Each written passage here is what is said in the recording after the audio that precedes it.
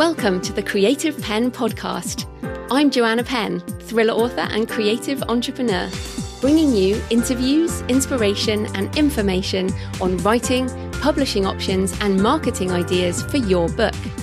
You can find the episode show notes, your free author blueprint and lots more information at thecreativepenn.com, and that's Penn with a double N. And here's the show. Hello creatives, I'm Joanna Penn, and this is episode number 624 of the podcast. And I'm actually recording this early, over a week early on the 20th of May 2022, as I am on my way back from Greece today after a much needed holiday.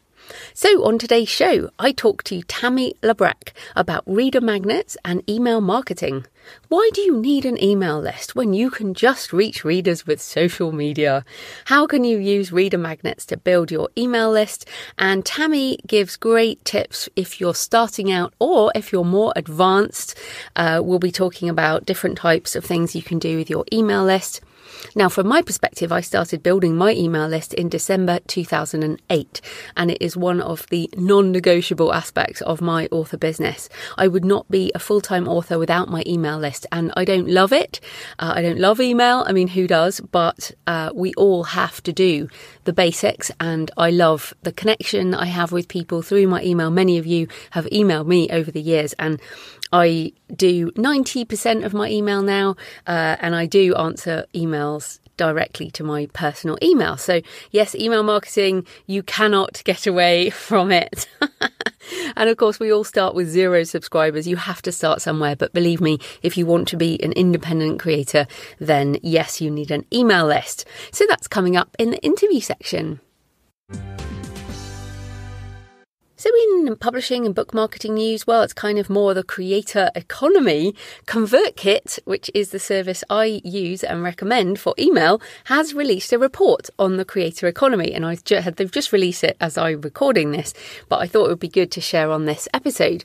And because most of the users of ConvertKit are independent creators, artists, entrepreneurs, musicians, authors like us, content creators. And if you want to use my link to check out ConvertKit, my link is thecreativepenn.com/convert. That is my affiliate link. So yes, ConvertKit released a creator economy report, and there's a load of interesting things in it. It's well worth having a look at. A few things I picked out. There is no single one type of person who becomes a creator, and there's not one single type of content. So some of the types of content were books, art, music, also podcasting, physical products, courses, articles, blogging, and more. So as usual, multiple streams of income for many people. There's also no overnight success.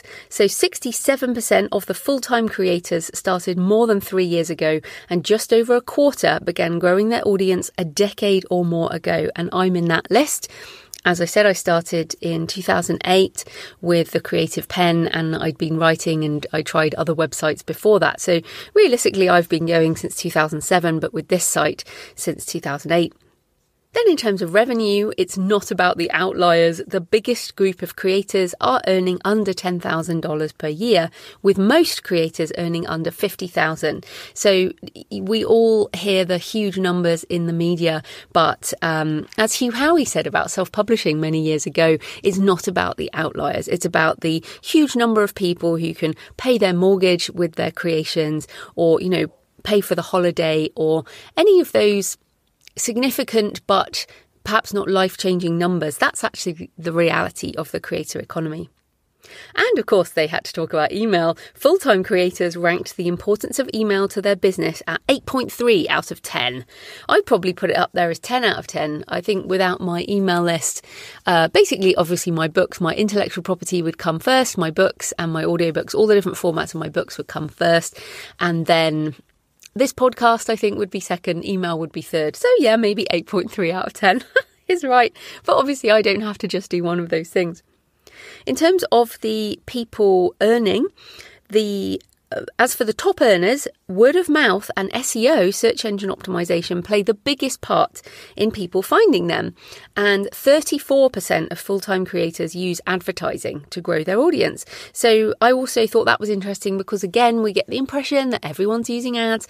But as I've said many times, this business, my business, this show, it's actually built on word of mouth and SEO from my blog, and now search engine. I think Spotify is a search engine, and I think iTunes, Apple Podcasts and Google Podcasts, these are all search engines for audio. So yes, I definitely would say word of mouth. And many of you spread the word about this show, which I am super grateful. Please do tell all your creative friends about the Creative Penn. But don't worry, you can have a small list and still do well. The average email list is only 645 people.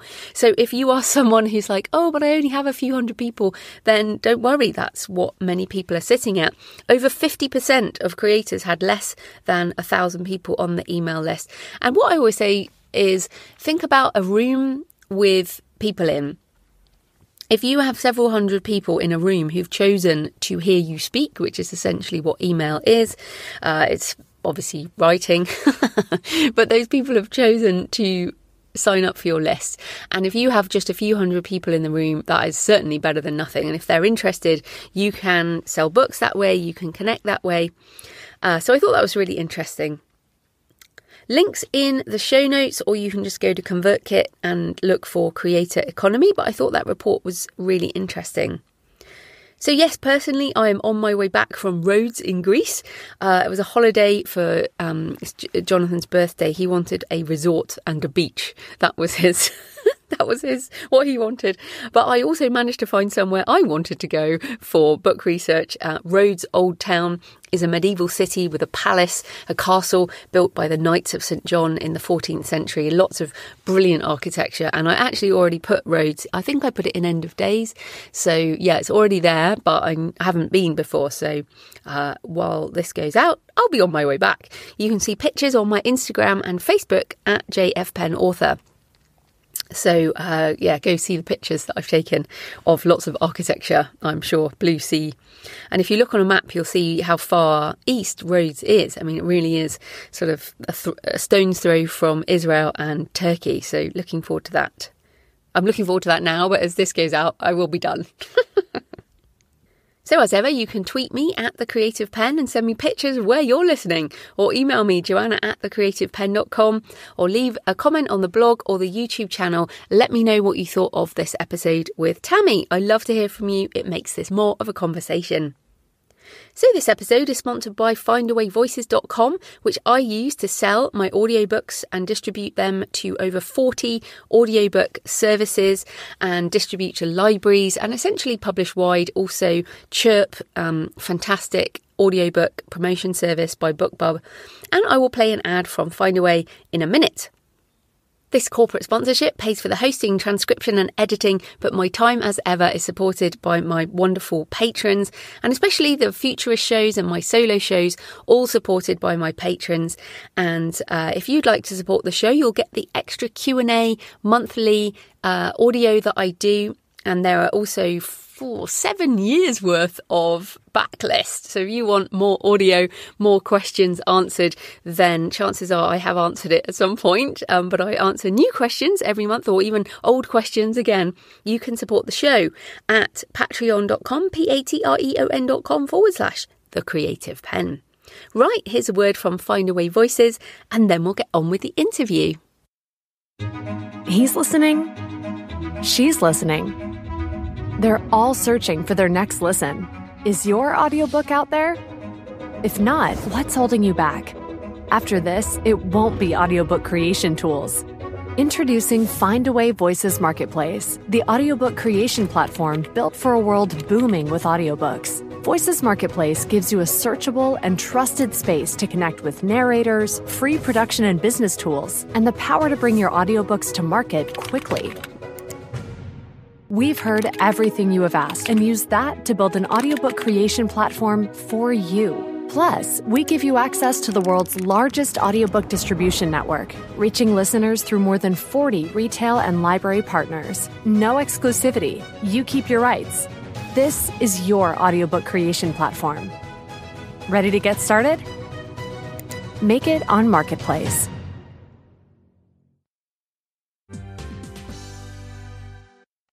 Tammi Labrecque writes urban fantasy, thrillers, and LitRPG under pen names. She's also the author of Newsletter Ninja, How to Become an Author Mailing List Expert, which we discussed a few years ago, back in episode 414. Her latest book is Newsletter Ninja 2, If You Give the Reader a Cookie. Supercharge your author mailing list with the perfect reader magnet, which we're talking about today. So welcome back to the show, Tammi. Hi, it's so good to be back again. Oh, good. I'm glad to talk about this new topic. But before we get into reader magnets, I just wanted to play devil's advocate and do some email basics. Because these days we have social media, we have TikTok, we have Amazon ads, we have loads of ways to reach readers. So why bother with an email list in the first place? Well, does every devil need an advocate, Joanna? Really?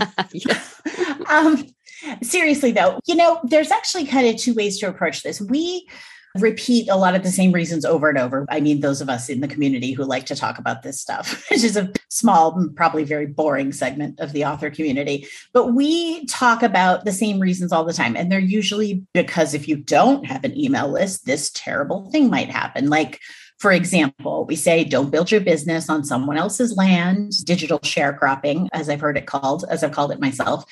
And that is true. When you build on someone else's land, it can be taken away from you. And whether that's something relatively minor, like Facebook or Instagram being down for a day, which happened not too long ago, you'll recall, or something really major, like Facebook taking away your ad account or your entire Facebook account. Like if your social media situation goes south, you don't have access to any of those friends or followers unless they're on your email list. And that's scary stuff, right? Mm.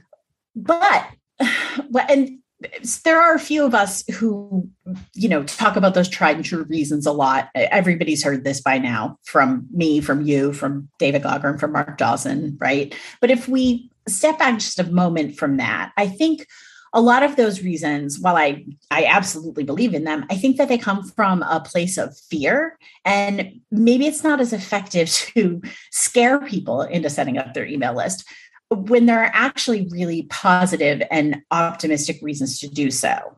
If you'll forgive me using numbers at this hour of the morning. Well, it's not morning in England, but I'll tell you what it is here. Rather than grudgingly start your email list in case Facebook bans you, what if I told you that you should nurture your email list because 92% of online adults use email? 92%. And of that 92% of adults who use email, 99% of them check their email every day, Joanna. And that's not me just pulling 5-year-old stats out of my butt. That's from a January 7th article from Opt-in Monster. And what, you mean once a day or you mean once an hour? Some of them check it. They actually did have a statistic and it was nuts. It was like sometimes 60 times a day or whatever. And I was like, listen, even I don't do that. But 99% of them check their email at least once a day, every single day. That's crazy. A couple other quick stats just from that same article. I know we have a lot of stuff to talk about, but 58% of users check their email first in the day before they get to social media or news or whatever else they're going to do online. 69% of them check their email while they're watching TV. 57% of them check their email in bed. And probably most important for our purposes, 61% of consumers report that they'd rather hear from the brands they like via email, not SMS, not direct messaging, not the phone. I mean, gross, right? Who wants to talk on the phone? Definitely not. No, do not call me. I don't use my phone for that. Now, we're not brands exactly. And I always tell my students and my clients that they should remember that we are very different from most internet marketers. There's a lot of info out there that just doesn't work for us. And I imagine we'll talk about a little bit of that later on. And what does work for us usually has to be kind of transmuted somehow to account for how different our customers, I'm using air quotes here, products, marketing, that's all really different for us. But those statistics are relevant to anyone with an email list, 92%, 99%, 61%. Like those are big numbers of people who want to hear from you. So yes, you need to have a mailing list, not just as like a fire stop against something terrible happening on, Facebook or whatever, but because that's genuinely where people want to hear from you. Yeah, absolutely. And I'll add on the positive side, this is about a long-term relationship with people who opt in, like who just opt into your list. And it will be a tiny percentage of potentially your social media followers or people who come to your website, but they're actively choosing to be on your list. So, and to me also, let's come back to, we are indie authors, we are independent authors, which means we should try and keep at least some of our stuff in areas we can control. And of course, I would also say back up your email list. I export people every month. Obviously, we have all the GDPR rules and everything, but these are, I guess, almost business assets. Our lists are business assets, and we look after them and we care for them. And yeah, so to me, it's also part of that long-term independence that I consider to be a critical part of my author business, I guess. I would agree with that 100%. Like, no matter what happens to you, you can just pick up that spreadsheet and you can start from scratch. And that's like amazing. What a relief that is. What's the word I'm looking for? Security. That's the word I'm looking for. That's security in your business, because nobody can take that list of names away from you. Yeah. And I've had an email list since 2008 and I'm on my third service. I use ConvertKit. And so that's another thing. All of these things change. Everything changes. All the different services we use change over time. But the people behind the email account, that's the person we're talking to. So, okay, so we agree we need a list. So let's get into the new book. So what is a reader magnet and why do I need one? Why can't I just have a little box that says, sign up for my newsletter? You can have a little box that does that. And in fact, you totally should. Everybody should have a just because, like, no magnet newsletter sign up. Put a form on the front page of the website above the fold, please. Maybe one of those thin little bars that goes across the top, and just have the email name, the email field, the first name, if you collect that. Don't mention your magnet. You don't have to promise anything except be in the know or get my newsletter or whatever. See how that works out.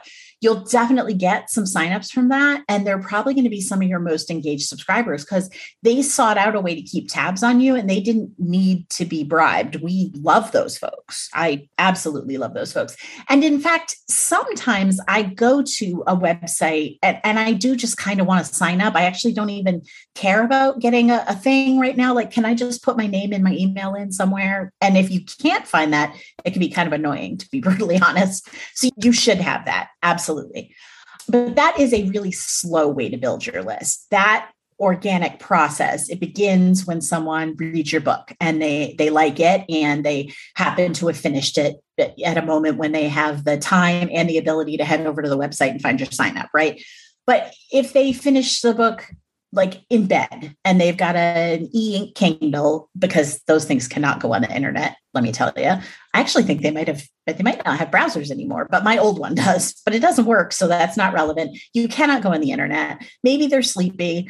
Maybe the urge isn't strong enough to get up and go to the computer. Maybe by morning, they don't care about it anymore. But if the last thing they saw was your back of book CTA that tells them about this absolutely irresistible reader magnet, that might just be the thing that makes them get up and go to the computer. Or that's asking a lot. Maybe they leave their Kindle on the CTA page, or they send themselves a quick text. That's the sort of thing I would do. So they'll remember in the morning, don't forget to get that sign up thing, and they go to bed. Just confirm what CTA is, because you use that language. Yes, it's a call to action. So at the back of your book, you're going to have a call to action that says, do you want to find out this, or do you want to read about that, or do you want to hear more about this couple or spaceship or whatever it is that you're writing about? That's the call to action. Click here, sign up for my mailing list, and I'll send you whatever your reader magnet is. Mm-hmm. And so then, of course, there's, in addition to, maybe it bribes somebody who's on the cusp there, there's also the opportunity then to do things like newsletter swaps and group promotions and giveaways that let authors signal boost each other and share subscribers, and that boosts your numbers even further. It's a little bit harder to say to an author, I have a new book out for sale. Can you share it with your list? And they're like, I don't want to ask them to open their wallets today, or maybe they have a release in 2 weeks, whatever. They could have any number of reasons. But saying, why don't we just get together and you send my cookie to your subscribers and I'll send yours to mine. And then, of course, that whole situation is kind of more formalized and more organized over at BookFunnel or Story Origins, where people are doing these big kind of group promotion things. And that boosts your numbers really fast, because the reason that's important, of course, is that marketing is, and authors hate to be called marketers. I apologize to every listener, but marketing is a numbers game. And it's just a fact that the more eyeballs you have on your marketing, whether that's your newsletter or your Facebook ads or whatever, the more people you'll convert to buyers, because conversion rates don't tend to change. If you have a 10% conversion rate on your list, you're probably going to have that no matter how big your list is. People might have higher or lower conversion rates. I'm just terrible at math, so I'm keeping it really simple. If you send a new release to your email list and 10 people open that email and one person clicks through and buys, that's a 10% conversion rate. So that means that 100 openers, if you had them, would mean 10 buyers, and 1,000 openers is 100 buyers, right? If you've got 30,000 people on your list and a 33% open rate, shaking it up now with the threes, that's 10,000 opens and you're looking at 1,000 buyers. It's just, like I said a minute ago, it's just a numbers game. So you're just trying to increase that number as much as you can. Always for me with the caveat that you're trying to make sure that the people that you're attracting are people who read in your genre, in your specific niche. Even obviously you don't want to cast so wide a net that you've got a bunch of people who wouldn't be interested in your books. That doesn't serve you at all. But if you can find, and you can, I assure you, however many tens of thousands of people who read in romance or science fiction or whatever, then you've got that big list, and those conversion numbers, the raw numbers, go up as the percentage stays the same. It's just math, which I hate, but here we are. Yeah, I think it's important. I mean, you said it's a numbers game with a caveat, which is it isn't just a numbers game. They do have to be quality. When I say quality, I mean people who are actually interested in buying stuff. And so that's important. And I found some of these bigger swaps, or not swaps, sort of co-promotions haven't worked so well for me because, for example, I really write cross-genre, and so the authors I do promotions with have to be such a good fit in order for people to stick around and kind of want my stuff for the long term. So I think that's really important. But I do love that you said just use the newsletter sign up. I don't do that right now, but you've given me permission to do that because I've been feeling that for a while. Like I do just want some people to come and have my newsletter. So that's super useful. I'm so glad you said that. But let's get into back to what is a reader magnet. So give us some examples for fiction and non-fiction of what is a good reader magnet. So I'll do nonfiction first because the theory of that at least is easy. I don't know so much about the execution being easy, at least for me, but the best reader magnet for nonfiction is generally considered to be something that educates the people who download it or gives them a tool of some kind.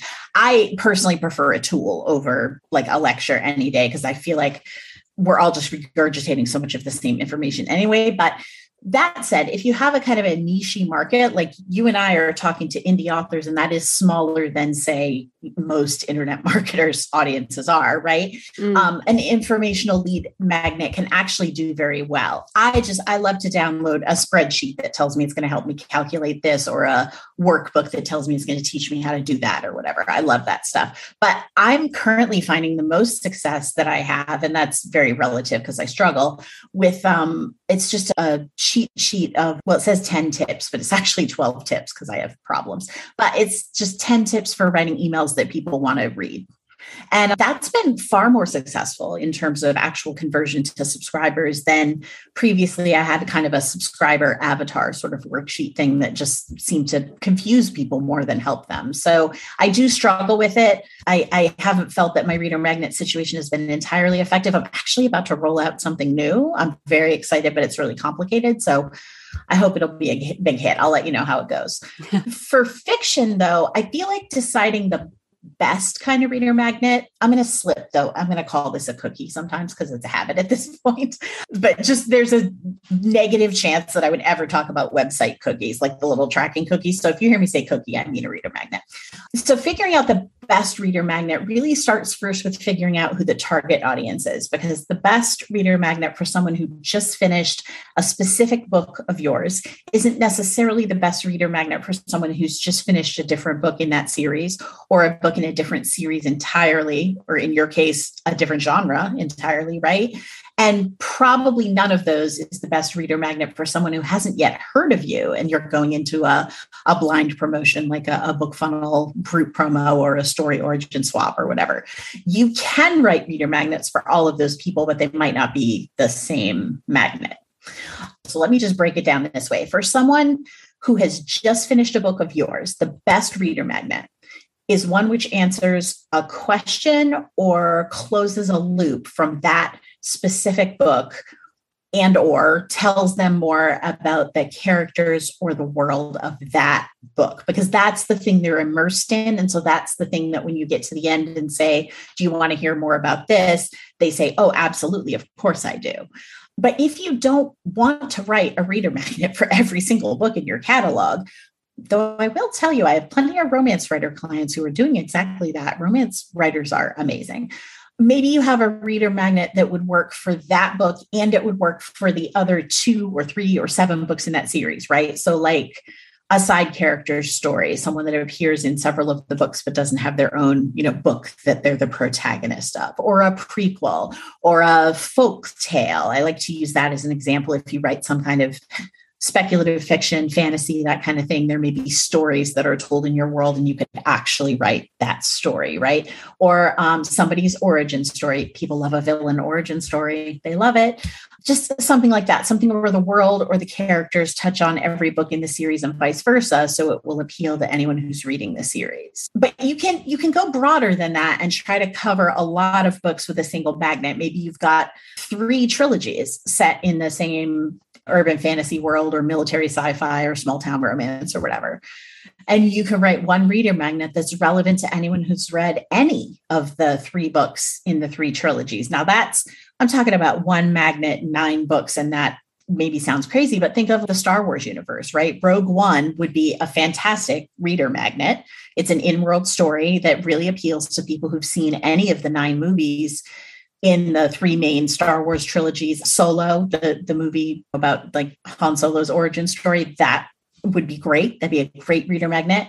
And what appeals to me about those specific stories is that they also work for people who have not seen any Star Wars movies. So now we're moving out of like, how do you appeal to your exactly specific readers and into how do you appeal to these people that maybe some friend or peer of yours is just putting your book your story in front of their audience. Well, their audience is not going to pick up an epilogue from one of your books, because who wants an epilogue for a book they haven't read? So if you can write something that appeals to your readers, but it will also appeal to people who haven't yet heard of you, that's what I call in the book a convertible cookie. Actually said in the book that I couldn't remember where I stole that from, but I have since remembered. So I just want to say it was an author named Farid Asani. I think is how you say her last name. She's an urban fantasy writer I met at a convention. But so a convertible cookie is to me one that appeals to readers who know you and readers who don't. And the key to that, now this is a very simple sentence, but it's not actually as simple to pull off as it may sound. The key to that is to write a standalone story that does not require knowledge of any of your published books, but it does contain fan favorite characters or elements from your published books. Okay, so it doesn't require that people have read them, but if people have read them, they will recognize these fan favorites. And what happens there is that people who have read your book or books, they want the cookie because they want to know more about the character or the world that you've created. But people whose first exposure to you is the cookie, we hope, will then want to go on and read more about the characters and elements that you introduced in the cookie. It's a little bit lopsided because that we'll call it a need, that need to move from the published book to the cookie is going to be greater than the need to move from the cookie to the published book. The people who've read your books are more invested in getting that reader magnet than the reader magnet people will be in moving over. But the thing is, if you're putting those fan favorites, the side character that they've been clamoring to hear about, the origin story that they keep asking about, the tale that you've told a little bit of, but everyone's always like, oh, that sounds funny. If you're putting those things into the reader magnet, it's pretty safe to say that they will pique interest and spur the people who read the magnet into reading the published books, because they have probably become fan favorites for a reason. If you're creating your cookies based on what your readers want more of, you are very naturally and organically creating magnets that contain some of your most compelling stuff. Like, I hope that makes sense. Like, you're just automatically making making these stories be about people and events and places that turned out to be really, really exciting to your existing readers. So they're probably pretty good. Right. So you've given us loads there, but let's take it back to basics, because I'm sure some people are like, wow, I thought I was just writing one novel. Now I have to write all these different reader cookies for all these different occasions. And so I just want to point out to people, it has to be based on where you are. You mentioned the romance readers being amazing, the romance writers and readers, but you're right. Yes. The romance writers are amazing, and they mostly have a lot of books as well, the successful ones. So I would just say to people, you can start out with just sign up for my newsletter. And then I went from there for my fiction. I went to here's a free novella, Day of the Vikings, which does have characters from 2 of my series, but it's also available for sale. So that breaks some rules as well. But essentially, that has been my cookie, my reader magnet for 8 years. And look, to be honest, I could grow my list faster, but that's the one I've been using. And because it has a basic email autoresponder series behind it, and I haven't changed it. I know I should, but it carries on and I get signups every day. So if people are really just want the basics, is that enough? Just one thing. And that is a good start. It's better than nothing, right? Yes, that actually is 100% my permission, my position. I always want to give people permission to do the easiest thing or the least thing that will get the job done. Because if you tell somebody, got to have a cookie for every series, sorry, I don't make the rules. Like that's too hard, especially if they're coming to it late. When I have people come to me for advice before they've really started and they're very close to the beginning of their journey, it's not as hard for them. I'm like, I say bake it in because that's hilarious to me because I'm a child, but just bake the cookie part in. Just if you're writing a trilogy, think as you're writing, okay, what's the cookie for this trilogy going to be? And then just whip it off. It's only going to be 10,000 words, get it done. And then just, if you're building them as you go, it's really easy. But if you're looking back at, I've written 12 series at this point. Oh my God. Or for you in particular, not only have I written 12 series, but they're not in the same world. They're not even in the same genre. At that point, it's important to give people permission to do the imperfect thing rather than do nothing at all, right? Mm-hmm. I think if you write in multiple genres or fiction and nonfiction, eventually you're going to have to write at least one cookie for those broadest divisions across which you don't see a lot of reader transference. But if you have to do that, you also don't have to do them all today. You can look at what's coming up next on your release schedule and go, okay, I'm going to do a cookie for that. And then maybe next you say, I'm going to go backwards and I'm going to write a cookie for my series that is the best selling one. That's the one that gets into the most people's hands. So if I've got a really good cookie in that CTA, it's going to get me the most signups. There you go. Or you can write one for the series that sells the worst and hope you give it a boost. There's, you do you. But the important thing to remember is that just like with your published books, these are assets you'll have forever. If you only write 1 or 2 cookies a year, eventually you will either catch up with everything you've written, or you'll at least have covered the most important parts of your catalog. If you only have one, you only have one. Hey, it's better than 0. And you should leverage it as best you can. If it doesn't quite fit with one of the things that isn't quite in its genre, you just explain to people how they'll like it anyway. Oh, you read this stuff, and here's this one that I wrote in this slightly different genre, but it's got X, Y, and Z that you've come to expect from Joanna. You give them a reason to make the switch. Honestly, the victory condition is to be Nora Roberts, and it doesn't matter what genre you write in, because readers will just follow you anywhere. So go for it, I say. Yeah, and I don't know if Nora has a cookie. I mean, I follow her blog. No. Nora's beyond cookies. She is so far beyond even the thought of a cookie. Yeah. No. Well, and I mean, people say that, don't they? They say things like, oh, but Nora Roberts doesn't have an email sign up. Yeah. So and I'm like, you're not Nora Roberts, honey. One of the things I hear here a lot when I was doing editing, which I unfortunately don't do anymore, only because it's so time consuming. Like it takes up so much time. But I used to do a lot of copy editing and content editing for other indie authors. And sometimes I'd correct somebody's head hopping. This happens with romance in particular. And they'd say, well, Nora Roberts does it all the time. And I'd be like, oh, honey, you are not Nora Roberts. You cannot do this. I'm sorry. I don't know what to tell you. That's so funny to say that, because I do remember reading a Nora Roberts. I think it was Year Zero. I really liked that series. And I was like, oh my goodness, she is head hopping within a scene. And this is not allowed. And then I was like, yeah, it doesn't matter. It really doesn't matter. She's just so great in so many ways. But anyway, this is not the Nora Roberts fan club podcast. So just coming back. Yeah, maybe. But we should just get back to the subtitle of the book. So we've talked a bit about reader magnets, which we're calling cookies as well. But the first part is supercharge your author emailing list. Okay, so we've got the super gift, let's call it a gift as well, that we're giving the reader in exchange for an email sign up. But how do we supercharge that list? I mean, that you mentioned a few earlier about like newsletter swaps, but what are the best ways that you're seeing and the most effective ways for people to supercharge that list, as in get people to that landing page? So there's two basic methods, obviously. There's asking your readers, which you do in your books, on your website, on social media. Those are going to be limited by your natural reach as an author. So if you're just starting out, you're not going to get a lot. If you launch to #1 in the Amazon store every time you release a book, awesome, good for you. And you probably get tons of signups because that's just how it works. Again, a numbers game. So that's the first method. Just ask your readers, put it in the back of your book. It should be your first CTA if it's the first thing you want people to do. Let me just talk real quickly about CTA's calls to action. You can put as many calls to action on a sales page or in the back of a book or whatever that you want. But of course, the conventional wisdom is people are mostly just going to do the first one. So make sure you know what you really want.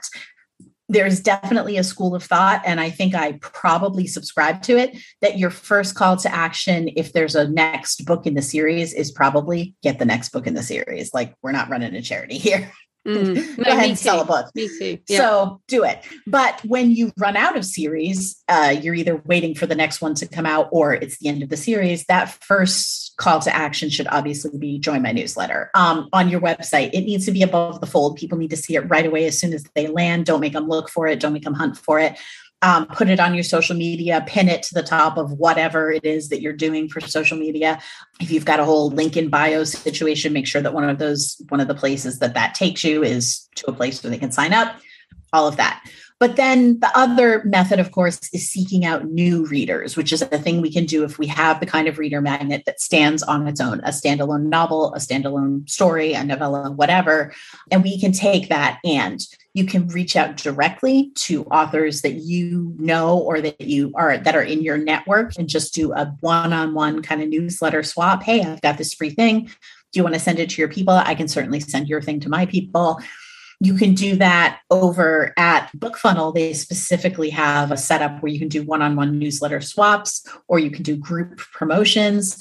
You can do what are called BookFunnel bundles, which are a little bit different from the group promotions because those are open to the public and you just go and apply. But you can do like a private BookFunnel bundle where you just reach out to your own network and make a little promotion, which is generally what I prefer. If you're right at the beginning, you probably just do one of the public ones. My goodness, beggars can't be choosers.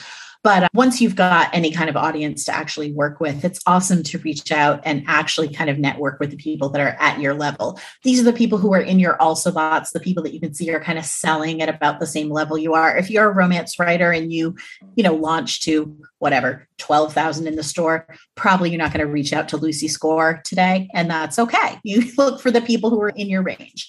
But I also think that doing the bigger swaps or bundles can work really well for people, provided, as we were saying earlier, that you don't go too far afield of what it is that you write, right? So the more you can niche down and kind of make sure that the people that you're swapping with are very close to your own books, the better off you'll be with subscribers. So let me just give an example. So if you write romance is a very big category. Do you write contemporary romance or historical romance? That's a big divide. Do you write paranormal paranormal romance or non-paranormal romance? I guess that's contemporary romance. If it's paranormal, is it shifters or is it vampires? Like, you can niche down quite a bit. And the closer the other people in the promo are to being in your exact same sort of book, the more vetted those people are as they come onto your newsletter list, because you know that they like, cowboy small town romance, not just romance, but small town cowboys, which is what you write. I'd rather do a swap with 4 small town cowboy people than 3 small town cowboys and a billionaire. It's just, you're going to get a bunch of people that aren't going to be quite right for you. So you're laughing at the billionaire, aren't you? Well, no, I'm laughing at the book. I mean, 3 small town cowboys and a billionaire. That is a book title. Okay, the first person to write that, I want to know about it. That is a real cross-genre romance. I mean, reverse harem. I love it. Yes. Okay. So, but I would rather just keep really tight in my niche. Sometimes if you're a little too nichey, you might have niche.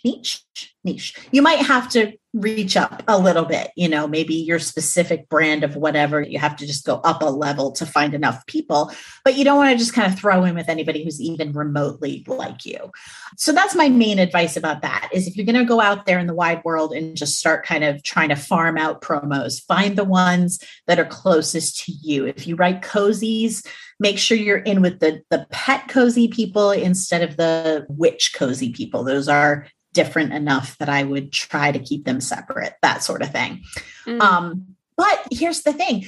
I'm saying that's what I'm seeing people have a ton of success with right now. I actually have a client right now who came to me before they had published any of their cozy mysteries. They had 2 of them written. They said, I don't have any idea what to do for a magnet. We kind of brainstormed something and found a kind of a prequel story for them to do.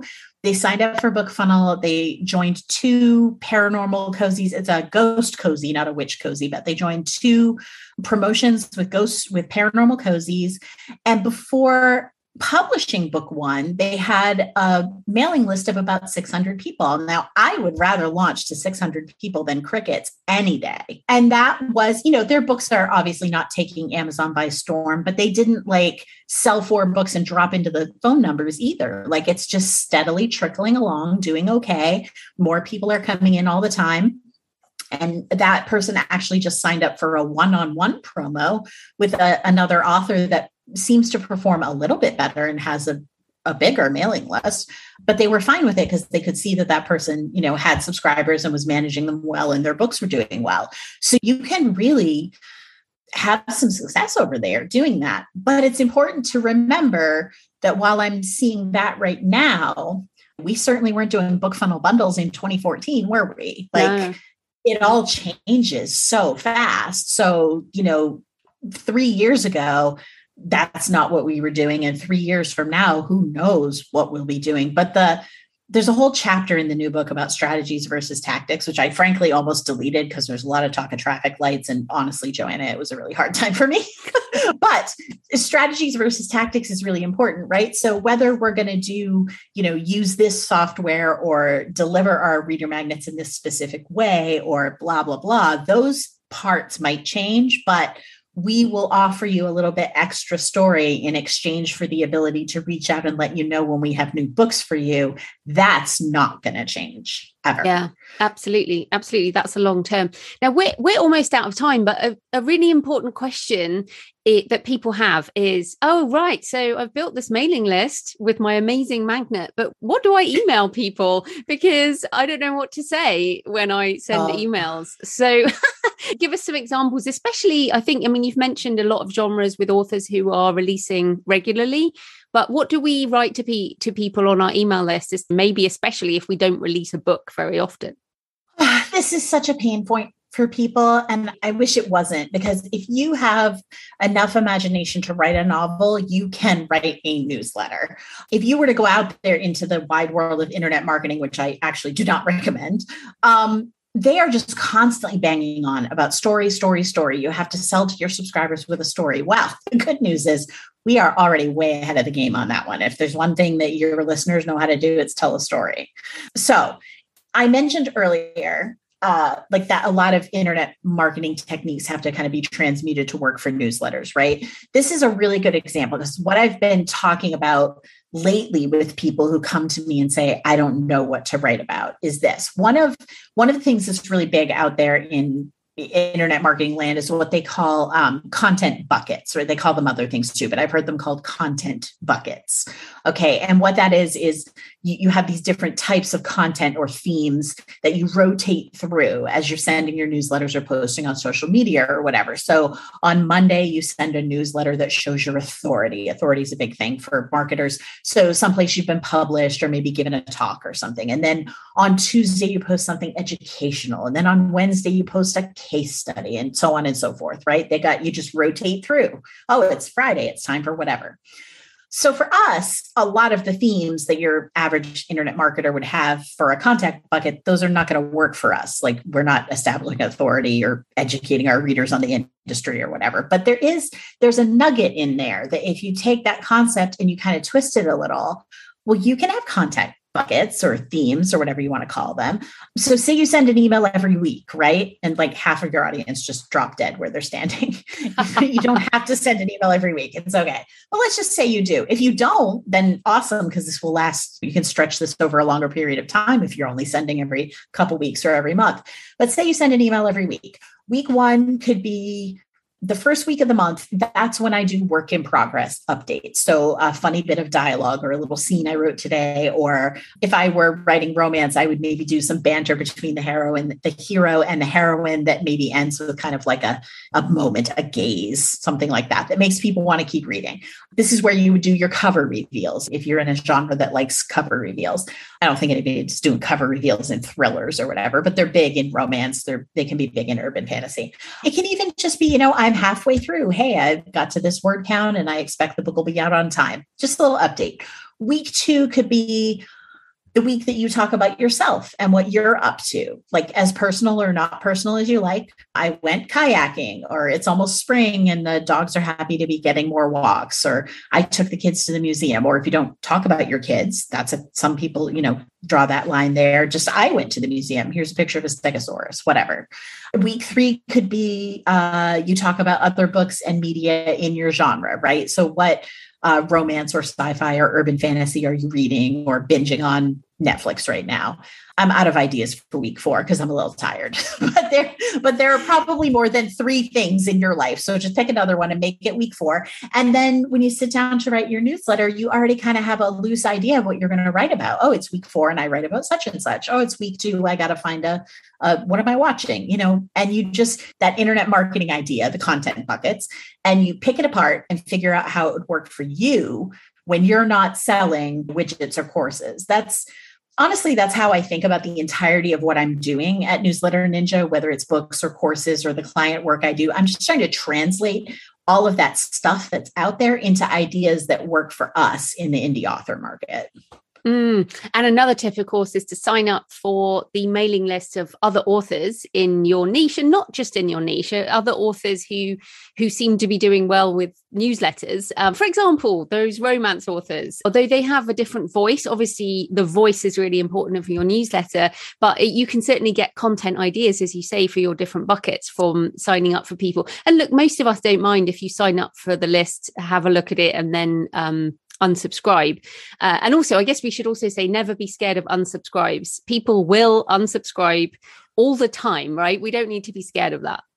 100%, particularly if you're out there doing any kind of aggressive list building. So you go out and you join a book funnel promo of some kind and you bring in 1,200 new subscribers in 2 weeks, expect to lose a third of them at least when they come through. And in fact, I always tell people the first thing that a stranger subscriber, somebody that has not read any of your books that you've bribed with this wonderful reader magnet, the first thing they should see when they sign up for your books is probably a giant button that says unsubscribe. Hey, if you just signed up for the free book, I get it. No harm, no foul. I love free books. You can click here and you won't hear from me again. And a bunch of them will click it, and that's totally okay. Yeah, I did one of these recently, and the first email that I got really just did say, here's the unsubscribe link, you can unsubscribe. And then there was another one at the bottom going, P.S. you're welcome to unsubscribe. Because the reality is the more people we have on our list, these are premium, you have to pay for them. So they have to pay their way, basically. We have to pay the email services. So yeah, I always encourage unsubscribes. But anyway, we could talk about this forever, but your books have amazing information in, and I've signed up for your list. I've got your various spreadsheets and all of that kind of thing. So people can go do that. Tell us, where can people find you and your books and everything online? Oh, everything for me starts at newsletterninja.net. So that's easy to remember. It's the .net, that's not the .com, which somebody is squatting on. There are links there to all the courses. That's all waitlists as we're recording, but I'll probably run the advanced automations course sometime in the summer, maybe. And there's links to the books, to the Facebook group, to the social media, and of course, to my own newsletter. Brilliant. Thanks so much for your time, Tammi. That was great. Thanks, Joanna. It was wonderful to talk to you. So I hope you found the interview with Tammi interesting, and that you feel you can start with the basics, but that there are also lots of things you can do to improve your email marketing. I certainly have. I've felt for years I need to change up my reader magnets for my fiction in particular, but oh goodness, there's always more to do, isn't there? But it's nice to know you can just do the basics and start there.